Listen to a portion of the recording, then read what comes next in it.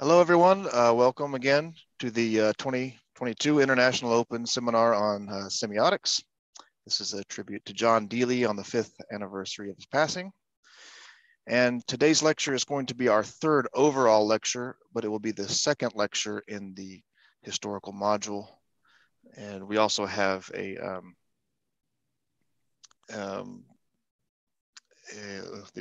what's the other module? Somebody help me out here. I can't think of the name.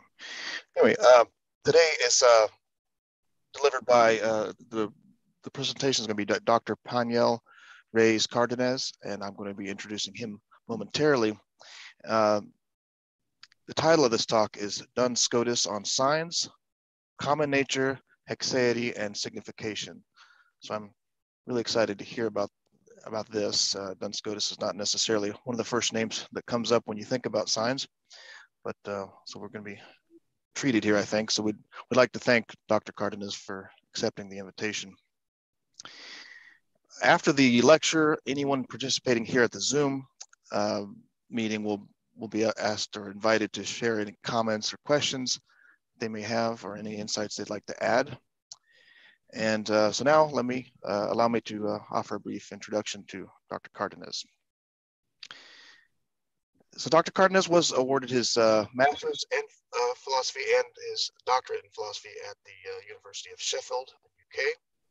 His PhD thesis, he researched the place of scholastic realism in Peirce's pragmatist philosophy. And although Paniel's approach is centered on the pragmatist tradition, he also has a wide range of philosophical interest. He's published papers on the philosophy of mathematics, metaphysics, medieval philosophy, philosophy of religion, and German idealism. Dr. Cárdenas has participated in academic conferences in many different countries, and he's also the founder of the Peirce Latin American Society. So after a spell as a postdoctoral fellow at the University of Nottingham, Paniel joined as a lecturer in research at the UPAEP, which is the People's Autonomous University of Puebla State, Puebla, Mexico, where he is the chair of philosophy of language and medieval philosophy. He's part of the Mexican Council of Science and Technology and is the author of 2 scholarly books, Scholastic Realism, A Key to Understanding Peirce's Philosophy, and as well as Ideas and Development, which is a collection of essays on the history of philosophy. So with that, it's my great pleasure to introduce Dr. Paniel Reyes Cárdenas. Doctor, thank you so much for joining us today. Thank you, Tim. I appreciate your really kind introduction. Just let me figure out how to share my screen as of now. I think it should be. Is it visible now for you? Not yet. Okay, I'll try again. Okay, let me have a look. Is that all right now? It is, Professor. Perfect. Thank you so much. You'll be seeing me coming in and out of the shadows because I'm in a kind of funny desk lamp. So that will only mean that I'm coming from ignorance to to the light of truth, as Scotus would like to put it.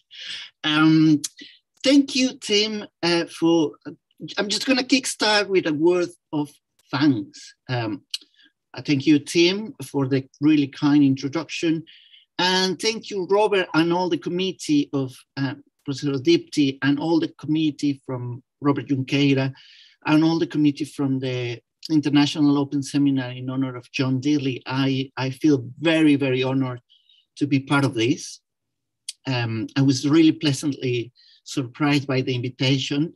So I hope this talk is going to be the beginning of a fruitful, relationship with the seminar, which I really feel very happy to be part of.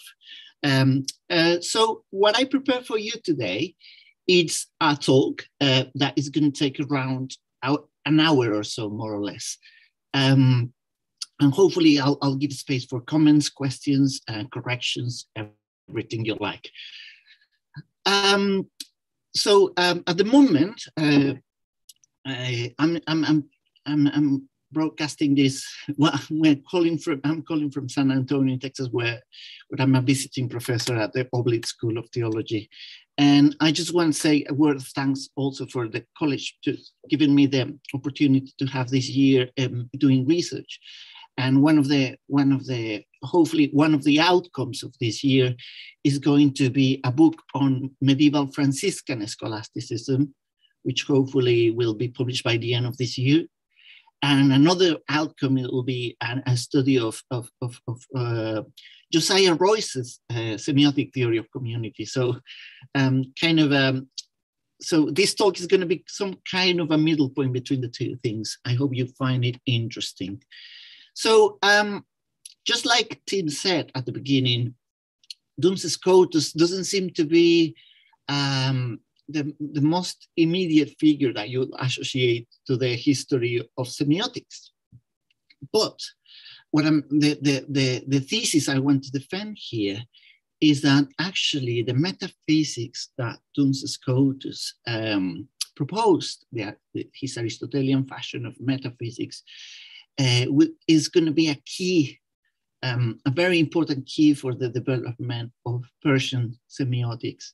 So I think this is a kind of, in some ways, a novel thesis I want to explore with you, but I hope during the talk you'll get to see how this development of Scotus's metaphysics will be a crucial contribution to the history of semiotics. So that's my hope. And of course, during the talk, we'll clarify some of these terms like common nature, Haecceity, which sounds like probably a bit, people not familiar with medieval philosophy find those terms a little bit difficult to grasp with, but don't worry, bear with me. We'll try to clarify as much as possible these different terms.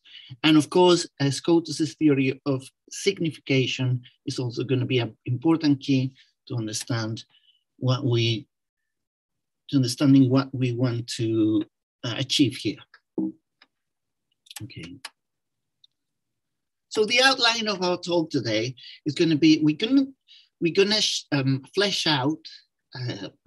We're going to try to spell out Scotus's metaphysics, particularly what I think is the key contribution that is going to help us, which is his metaphysics of universals.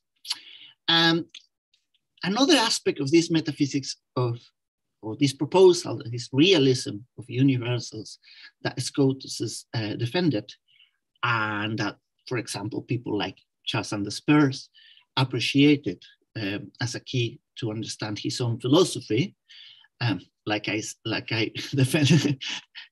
Bear with me and forgive me for a little bit of shameless self-advertising, but in this book, Scholastic Realism, which is the outcome of my PhD thesis made into a book. So what I try to defend is exactly that Scotus provided pairs of the necessary metaphysical ammunition in order to defend his semiotic realism.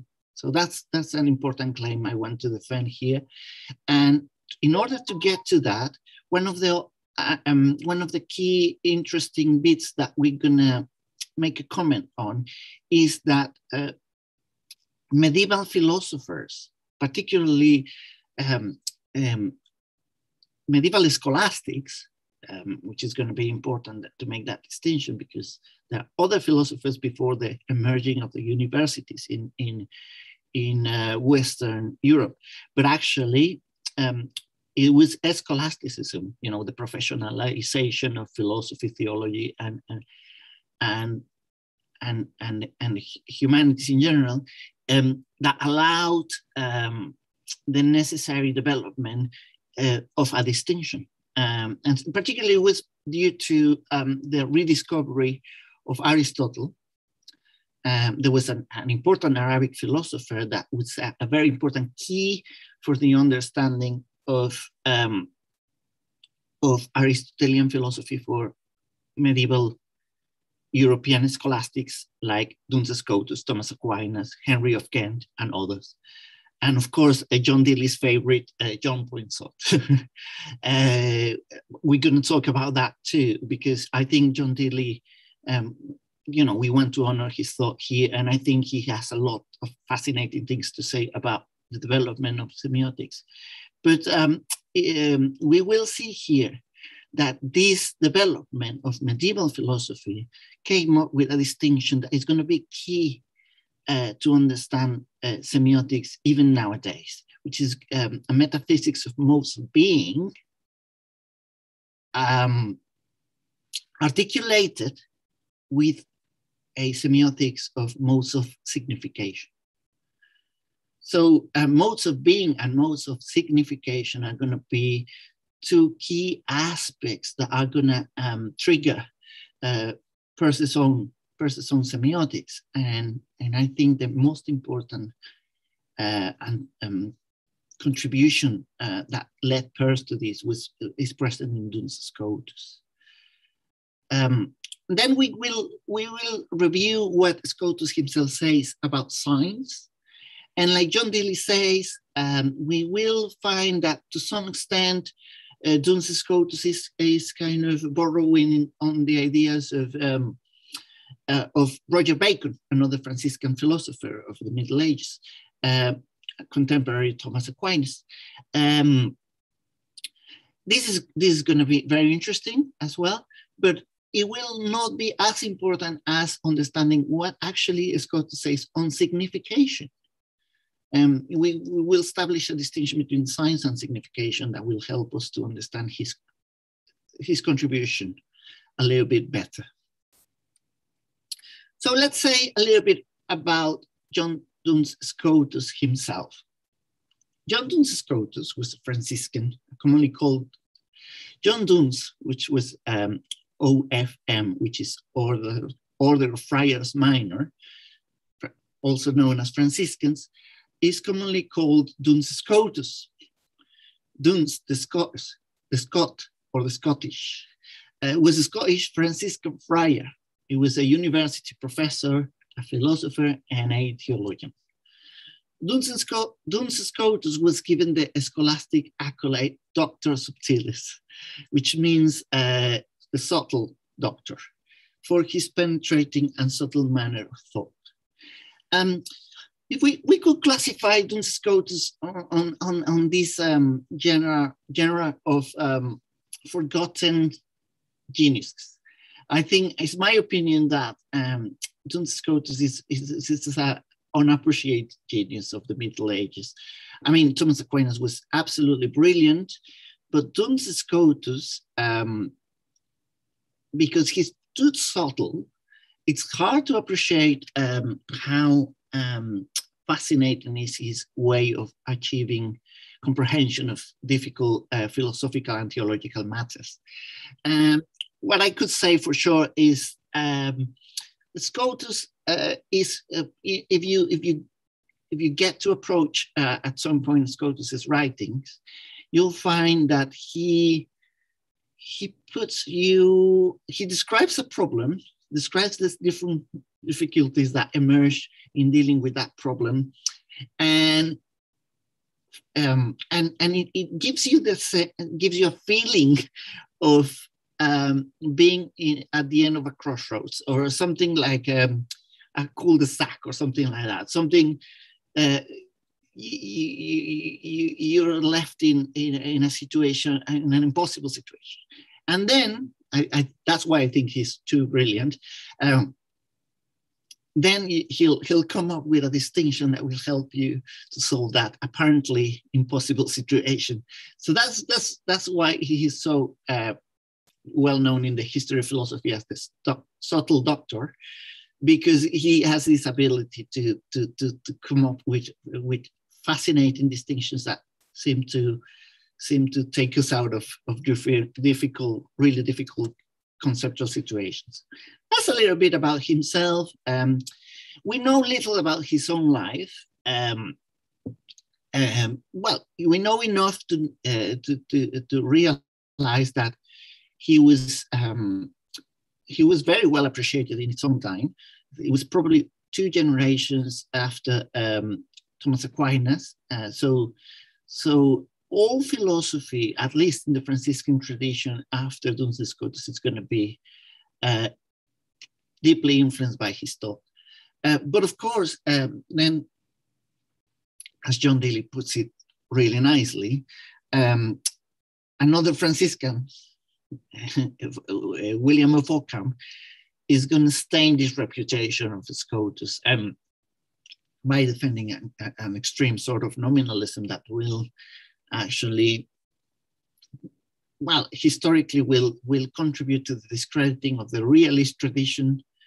And this is one of the worries, of course, that Peirce has in the 19th century. He wants to help to dispel all these misunderstandings of the medieval tradition by showing that nominalism is actually an untenable position. Anyway, but coming back to Duns Scotus, well, we have a little image here of Duns Scotus lecturing, and as you might, well, with his Franciscan habit, and below you can see not only another Franciscan but a fellow Dominican, etc., just showing that this apparent opposition between Franciscans and Dominicans, Thomist and Scottish philosophers, is only is a friendly rivalry. And we will say that, they're working for the same cause, which is the realist cause. It's going to be William of Ockham, the one that actually sort of unleashed the real opposition of medieval philosophy.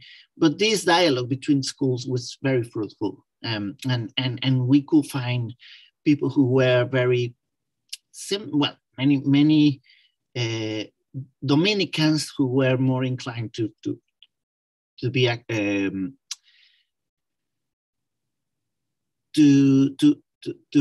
adopt the Franciscan tradition, and the other way around. Some Franciscans that were more keen to adopt the Dominican Thomist tradition. So there was indeed there was a friendly rivalry between schools, but actually it was a very fruitful interaction between the two schools. But having said that, the real discrediting of the medieval tradition, particularly Duns Scotus, was due to William of Ockham and the subsequent tradition of nominalist philosophers. And so much so that even in the English language, you might well, I don't know if you know this, but sometimes to say that somebody's a fool, they put a little hat, a cone hat on them, and they call them dunces. And this offensive use of the term duns comes as a mockery of the scholars of Duns Scotus. So it's a way of saying that if you follow Duns Scotus, you are a fool. Like that far we have this development of the tradition, especially, and this development of the modern philosophies particularly. Well, okay, let's get into our issue proper. So what I'm trying to present here is going to be the metaphysical contribution of Duns Scotus in a very ample way. And the purpose of it is to show you what is his theory of universals, what is his theory of reality. And from there, we'll understand the distinction that concerns us in a very useful way, which is going to be the distinction of modes of being and modes of signification. Okay, so Scotus' theory of universals is not only a theory about the issue of whether universals exist or not. But let me say, maybe some of you might not be familiar with these philosophical distinctions between universals, particulars, and individuals.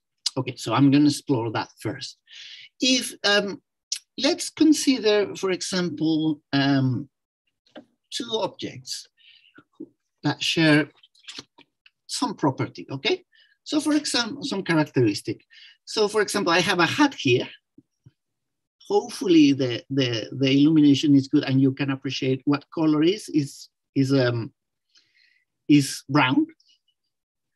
And I have this notepad here that is also brown, okay? So there's a common characteristic, there's a common feature, there's a common property of these objects, and we could say is the property of being brown. Of course, two different shades of brown, two different kinds of brown. But of course, we could say that these two objects, for example, are closer to each other in color than these other two objects. And I have another hat here that is green and the brown one. So this is interesting now, because look, we have three objects here. Sorry, I'm populating your screen with objects, but this object is a brown notebook. This object is a brown hat, and this object is a green hat. So if I ask you which ones are more similar to each other, in virtue of the form or the structure, you'll say the hats are closer to each other. They fulfill the same function, and the only, well, one key difference is that they are different color. But of course, in terms of color, these two objects are closer to each other. But in terms of function and structure, they're very different. You know, like I couldn't use this notebook as a hat because it will fall down, and it will be very bad to write on my hat. Okay, okay.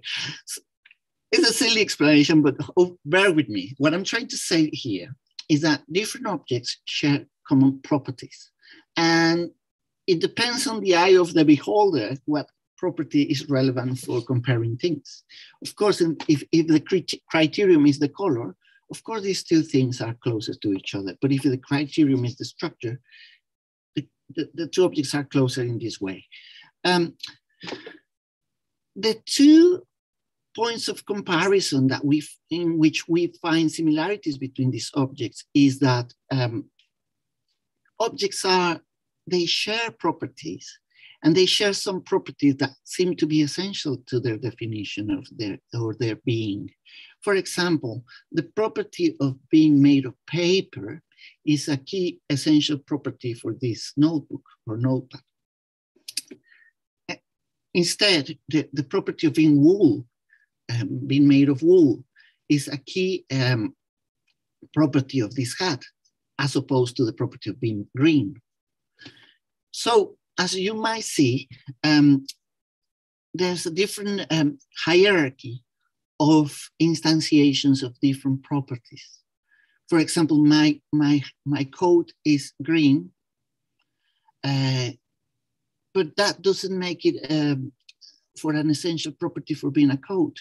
But maybe having the structure that it has is necessary for it. So some properties are more essential than others. And of course, Aristotle's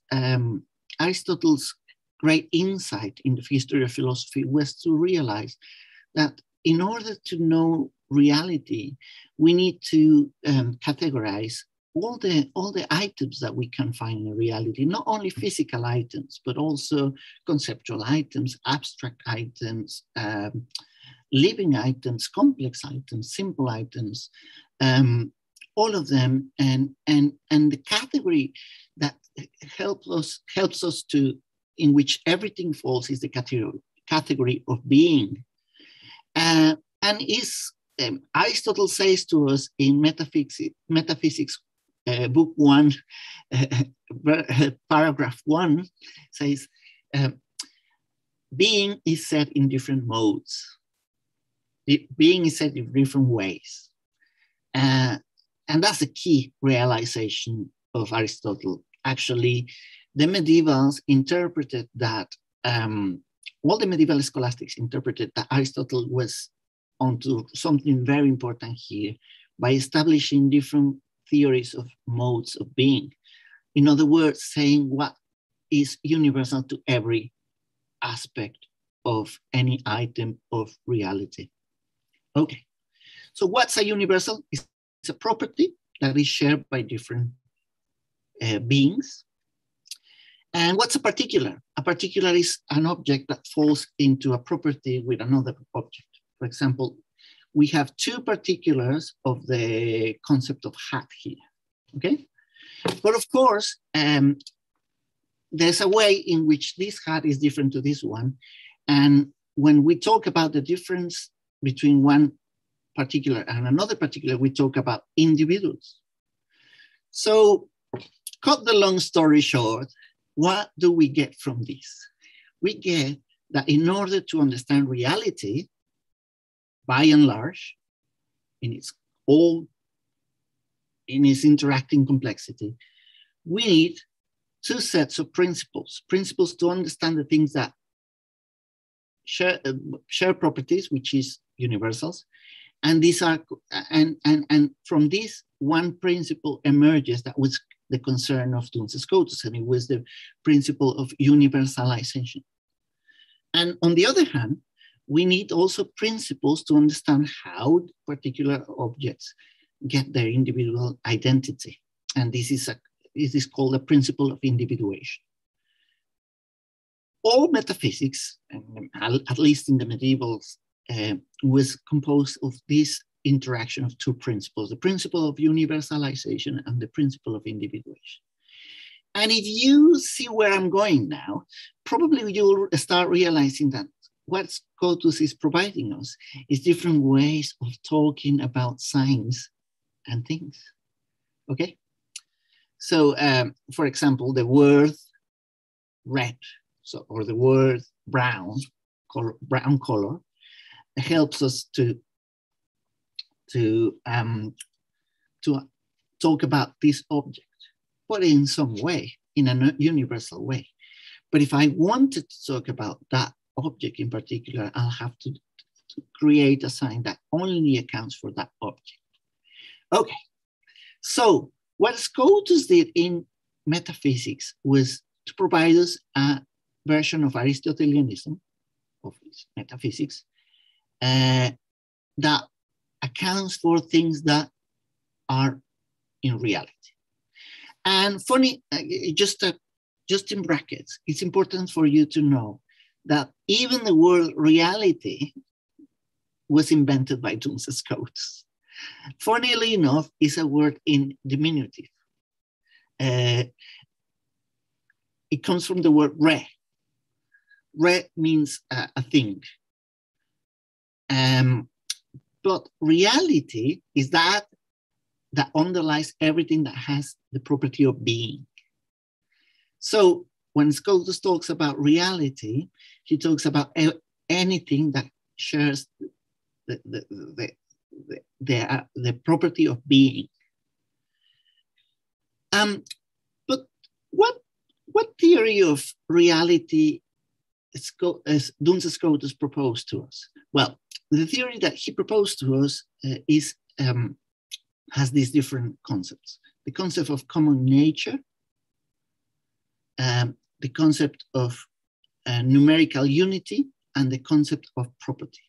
Okay, so universals are these shared properties between different items of reality, but what they express, when we talk about a universal, Scotus tells us that what we express by the universal, the sign of a thing that is universal in our mind, is an item that is independent of us and is a connection that is real in virtue of a common nature between things. So let me try to explain this. So Scotus, in short, is trying to tell us that universals are real because they are based in a real common nature shared between things, but they only exist in our minds. So exist And here we have an important distinction to make: reality and existence. What's reality? The property of having some being. And what's existence? Existence is that this being is manifested in a way. So, and some of you that might be familiar with Peirce probably are thinking in Peirce's categories. And of course, yes, this is exactly what Peirce meant when he made the distinction that universal, for example, Peirce says that God does not exist because it's not being manifested at the moment to my mind. But God is certainly real because his reality is his being is independent of what I want to think about him or her. Okay, so what we talk about when we talk about reality, what we talk is probably what Peirce will call some kind of interaction between firstness and thirdness. And when we talk about existence, we're talking about the manifestation, the reaction of that to a consciousness being that interprets that being, and is called secondness, of course. So it's kind of existence will correspond to secondness, and reality will correspond to thirdness and firstness in different ways. Peirce took all of this, is my hypothesis in this book, is that Peirce took all this Scotus's material and rearranged it to help us understand how a semiotic understanding of reality will work out. Okay, so sorry about the really long introduction, but the point of this was to help us to come up to this important distinction that Peirce will adopt from Duns Scotus, that is, that reality is everything that has being, and existence is everything that is is the manifestation of that being to a consciousness or to somebody who can interpret that being. So, okay. So where are we getting at? Well, we're getting at what will be the hinge point between that reality and its existence to my consciousness. Well, a sign will be the medium that will help us to hinge and connect and find the continuity between properties and how the different beings have them. How do we identify that? By interpreting signs on things. And of course, this is a very sort of general claim, but it's very important because what we're trying to say is that every mode of being of reality is pervaded by modes of signification. Of course, like every semiotician will know, and as we know, the great insight of Augustine that we were hearing yesterday is to realizing that for something to be a sign, it has to be able to be interpreted by somebody. There has to be an interpreter of that interpretant. Okay, so that interpretant is there in virtue of reality, but exists in the mind of who interprets. So existence, universals exist in us as signs of those common natures that are realities.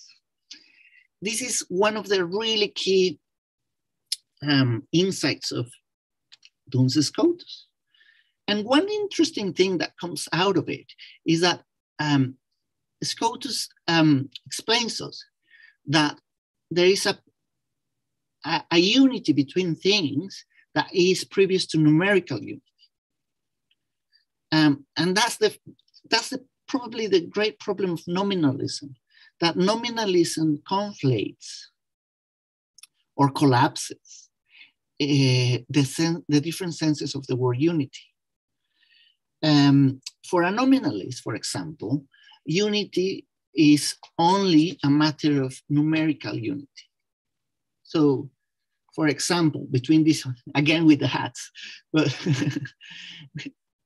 the Mad Hatter, you can call me. But the point here is that for a nominalist, these objects are completely different because this is numerically one and this is numerically another unity. So there's no way of relating them in my experience, according to the nominalist. But a realist will tell you, of course, they are numerically different. They're two different objects. They're two different objects, but they are connected by a common nature. And that common nature unifies them in ways that are previous to numerical unity. So for example, the very fact that you have a sign, a common sign for them both, which is the word hat or flat cap, depending on where you are. If you're in Ireland or in north of England, you'll call it flat cap. So that sign is a unity, a continuity between the beings of the two objects that is previous to numerical. Another example will be humanity. You know, we all the people who is participating in this seminar today are human beings. But of course, there's a unity that underlies our identity. Because if I wasn't a human, well, you probably will say, maybe you are a computer program that resembles a human being. But no, I'm actually, I assure you, I'm real. I'm a human being. And of course, you could say, oh, well, okay, so Paniel, i.e. me, it's a human being, and that is a condition, a sufficient condition to understand why are we able to interpret him as somebody trying to say something intelligible.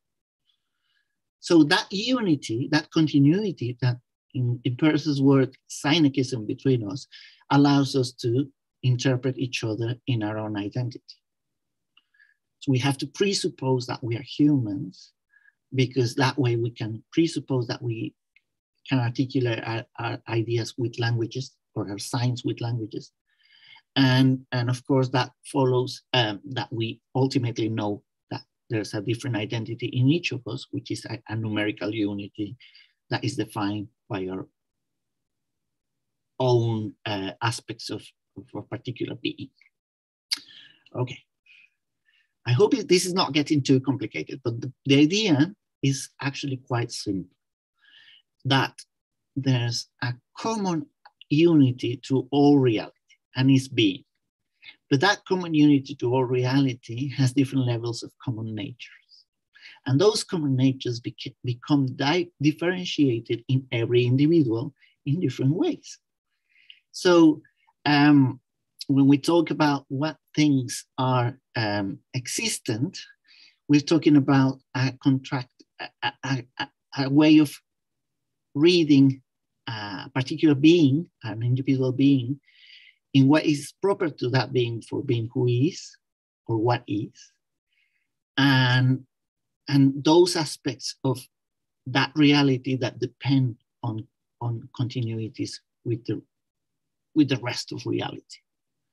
So this is nice because what Scotus is telling us is that there is a sense in which I am connected to everything else. There is a sense in which I am a being that is connected to every other being. But there is a sense in which I am unique. And that uniqueness of me is my existence. But my existence is a manifestation of different realities and how they interact in my own identity. So that particular way of being myself is what Scotus calls thisness or Haecceity. And what connects me with the rest of reality in different ways is the common nature or the universals as I understand them. So this is very interesting because it helps us to understand the logic of science. And remember that it was Peirce who said to us that semiotics has to be a rigorous science of science, as opposed to semiology, which is a psychological interpretation of how different science kind of work and how different cultures understand them, etc., etc. But there's not a rigorous core to it. And over here, it's actually, we're trying to discover what's the ultimate grounding of the sign relation. What's the metaphysics of a sign, okay? And the metaphysics of a sign is actually based on this general theory of reality. And in this general theory of reality, we're starting to discover that there are signs that are universals, and there are signs that are individuals. One last example to illustrate this. And sorry, I'm eating away the time so quickly. I get a bit excited with these things. Bear with me. But what I'm trying to say is think about a sign like a name, okay? Think about, for example, the sign Robert. We have our very good friend Robert here, very attentive. And when we talk about Robert, of course, we talk about a sign of a human being. So in order to define that sign, it's essential for Robert to be a human being. For example, some property that Robert has, but he could maybe not have, and it wouldn't make him a different Robert, is to have a long beard, for example. Well, he has a short beard at the moment, but if he had a long beard, will he be less himself? It will be a different Robert? No, because it's not essential property. So a very important sign for Robert is a property that relates him to a universal sign that helps us to understand him, to interpret him correctly. And it has to be the most essential properties that he has. And one of the most essential properties to understand who Robert is the universal of being a human being, okay? Human being. But now, that's not the only thing we need to understand about Robert. Then we start interacting with Robert and we realize that humanity cannot be in any other way instantiated but in Robert, the way is instantiated in Robert. Okay, let me try to explain that. So there's a way in which Robert expresses humanity that nobody else can express it. And that goes beyond his DNA, his genome. That goes beyond his fingerprint, etc., etc. We can try to find material characteristics in which Robert is unique, but they're good. They're good candidates. But actually, more than matter, what we have to understand is the way of being of Robert that helps us to understand that he's unique. And that uniqueness of Robert is what Scotus calls Haecceity. His thisness, and in other words, this gives us a very important semiotic ground. There is and let me jump to that conclusion now, is that Robert is the sign by which Robert signifies what is unique about him. Paniel is a sign of Paniel. Paniel is a sign of himself because he is the only way that Paniel can signify what Paniel means. Of course, in order to understand what Paniel means, you need to understand what is a human being, what is and some other characteristics. But it's not, but actually there's a sign of myself that only represents myself. So this is fascinating in many ways, but one of the important ways that Duns Scotus, at least from the point of view of metaphysics, extracts from it, is that if I was to be lost, if I was to disappear, there will be a loss for the word, because the loss will have less meaning. Why? Because there's not going to be any other being that could represent that could signify what I signify, i.e. myself, my own contribution to reality. And each of us is unique, and is a unique contribution to the semiotic sphere, because it represents its own mode of being that is unique in order to the world to be a richer place of interpretation. So it was a long introduction to this, but what we want to say is that Haecceity is the name or the metaphysical concept that Duns Scotus is going to provide us with in order to help us to understand how there is things in individuals are absolutely unique, but that uniqueness, uniqueness is part of a unity with the rest of reality.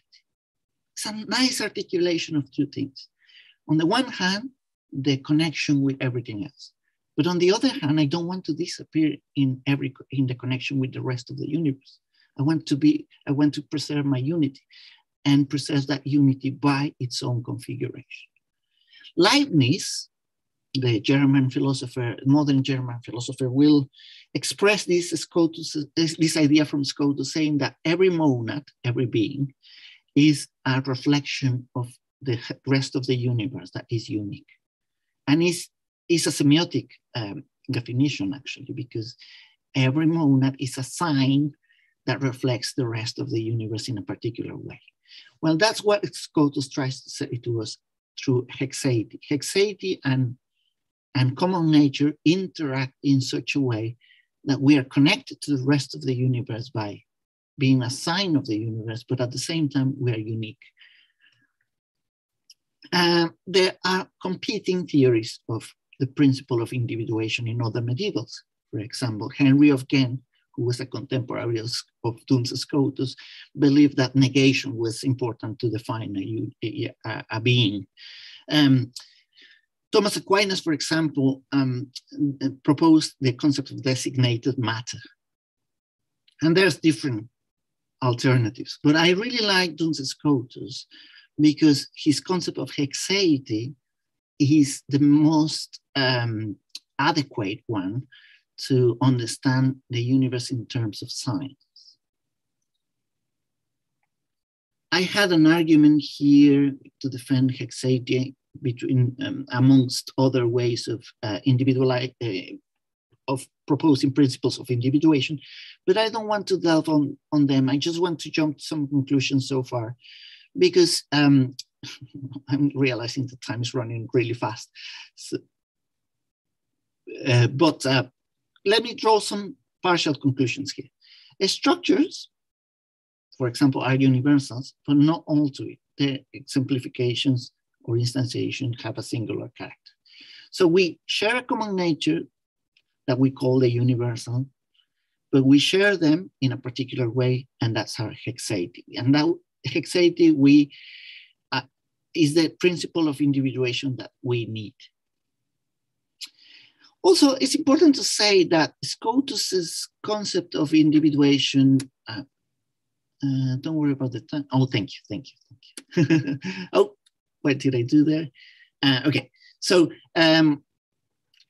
one of the things I want to say to you is that this interesting metaphysical account also allows accounting for vagueness.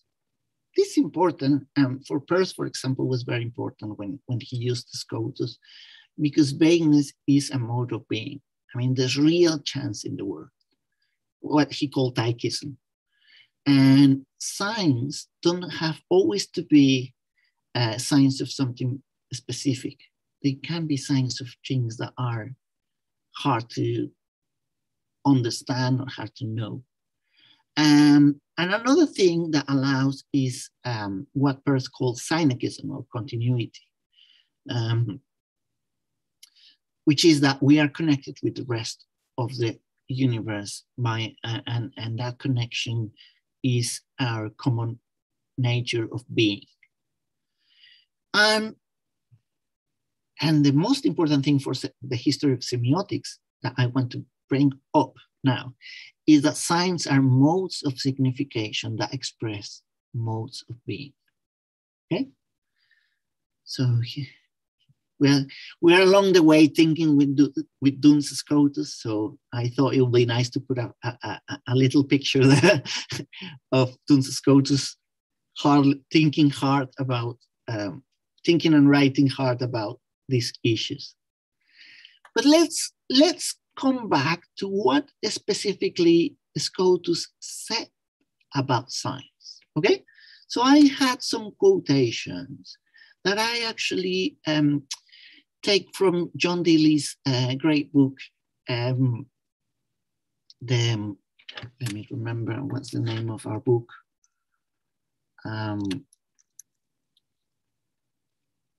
Give me 1 second. I'm just gonna have to exit it.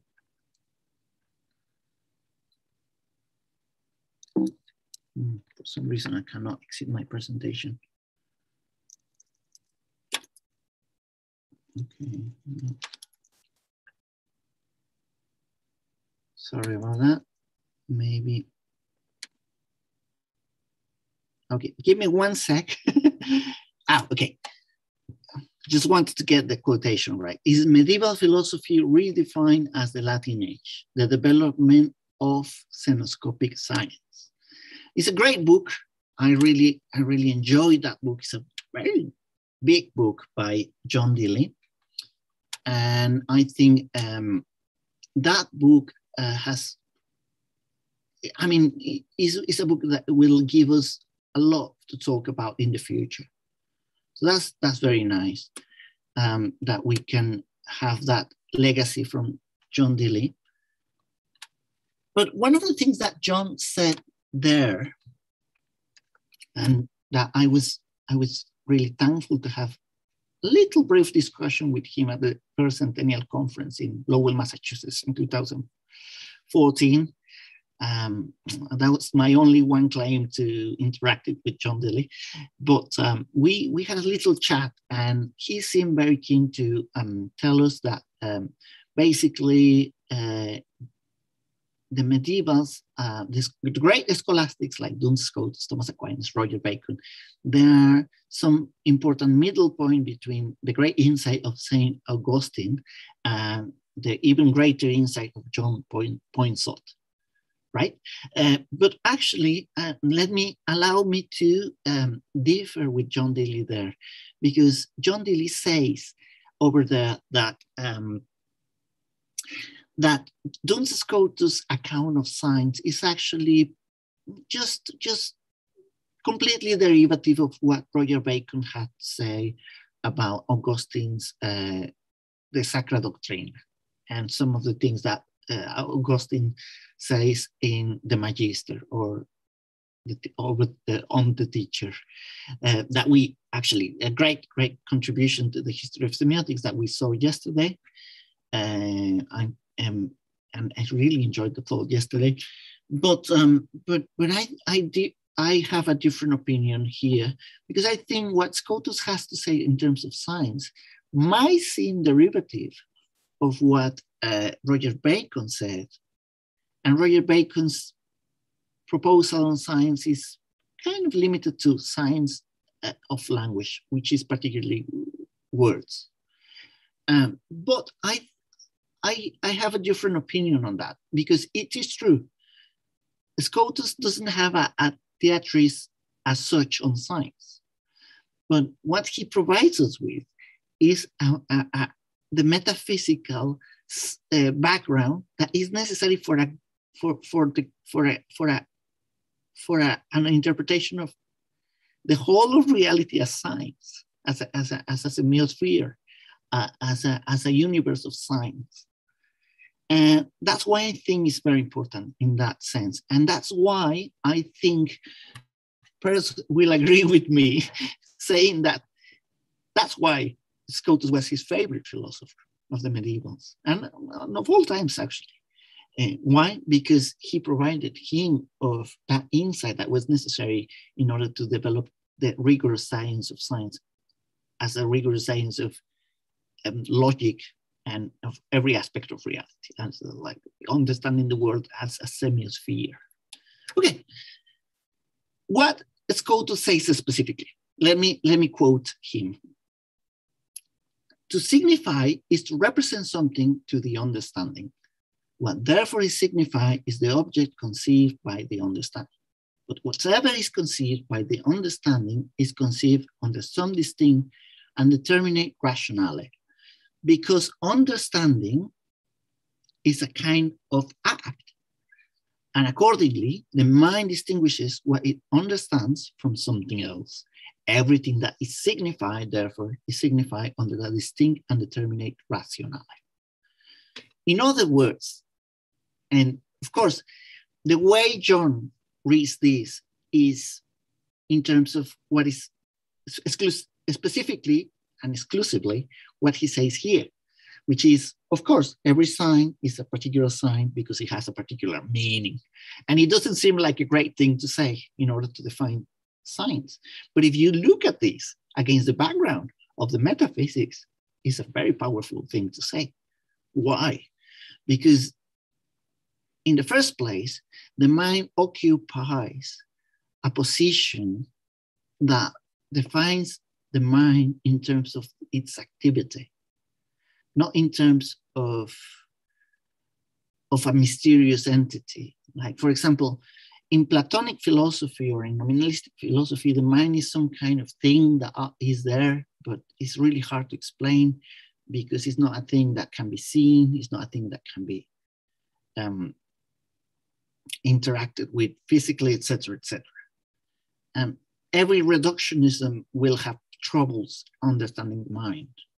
But here, what Scotus is telling to us is that every item, every being that is able to interpret another thing, another reality, is a mind. So mind is defined by the interpreting power of giving a particular meaning to a reality or to a being. And this is very powerful because what is a sign? Well, a sign is something that connects the universe with a mind. And the universe itself, by interpreting its own realities, is a mind interpreting another mind, etc., etc. So when you're trying to understand the obscure language I'm using, you are a mind that is aware of other minds and other realities. And this is very powerful because it helps us against any kind of solipsism that nominalism will take us. Remember, if you remember your history of philosophy, Descartes is quite famous because he cast this challenge of trying to demonstrate that your mind is not the only reality that there is, you know. For example, it puts, and of course, well, we know that how Peirce and others have criticized this idea, but the key point here is that this idea that the mind is isolated from the universe, you know, how do we know you're not, how do you know, how William can know he's not dreaming, you know, he's still in his bed and he's dreaming about the talk of Paniel that actually hasn't happened yet. I'm a figment of your imagination, William. How will you be able to tell if I'm real or not? And this is kind of the Cartesian challenge, right? They're like, how do you know that you're not in the matrix? Now that the matrix is again back in business. How do you know you're not dreaming? How do you know that you are not the product of a evil genius, like Descartes will tell us, or you're not a brain in a vat, like Hilary Putnam will put it. You know, these skeptic challenges are everywhere in the history of philosophy, but I think the key to answer to that problematic position in philosophy, which is solipsism, is the use of science. It's a semiotic response to that. There's the Peirce, Wittgenstein, other philosophers that are more closer to us than Scotus had great arguments to explain this. But actually the insight is back there in the medievals, and is this. If you were the only reality in the universe, if your mind was the only reality and it was disconnected with other realities, you wouldn't be able to sign anything other than yourself. You know, because the presence of, you know, the very fact, and Wittgenstein's position is this, you wouldn't be able to learn a language because language presupposes correction, and correction presupposes another mind that is different than yours. You know, if you didn't have an experience of mistaking, of being mistaken in different ways, you wouldn't realize that you are a self. So your own idea of being a self comes from your own idea of being a fallible being. And this fallibility is what defines us as sign users, because we are correcting our signs every now and again. And if we were the only beings in the world, we couldn't be able to correct ourselves. We had to correct in virtue of experience, in virtue of other minds that correct our signs, etc., etc. So it's very powerful evidence that we are not alone in our own minds. Why? Because otherwise there wouldn't be any correction to our thoughts coming from it. There wouldn't be the resistance that experience offers to us, the reaction that experience offers to us. Okay. So another important thing that Scotus says about science is that the interpretant, I mean, what is in the interpretation that an interpreter captures is an entity, or is a thing that is independent of us. That's another important thing that Scotus contributed and Peirce recovered, for example, in his own account of semiotics. I had a lot to say here, but bear with me because I'm realizing I'm taking probably a bit too long now. So another important thing is that Scotus helps us to understand that modes of signification, having a mind that interprets, it's a key ground to understand modes of being, how things are. How things are is a way of interpreting them. When a mind interprets the world, is acting upon the world by modes of signification that uncover those modes of being. And this constitutes what, of course, in our time, we more familiar with the rigorous science of semiotics, we call semiosphere. The universe is a semiosphere. In other words, there's no things in themselves. Everything can be given a sign. And Peirce said it in a really nice way, that the absolutely incognoscible is absolutely inconceivable. If there is something that cannot be represented by a sign or signified by a sign, it can. How can you talk about it? You're giving it a sign by talking about what is not subject under the signs. So what's the consequence of that? that everything is a sign in a way. Everything is part of the universe of signs.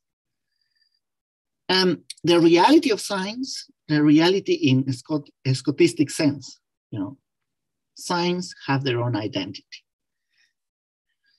And I had prepared for you a fragment of this book I wrote, which is called Ideas in Development, which is on Scotus' theory of logic. And my intention was to explain to you Scotus' own theory of signification, which probably was unfamiliar to important, for example, John Deely has a great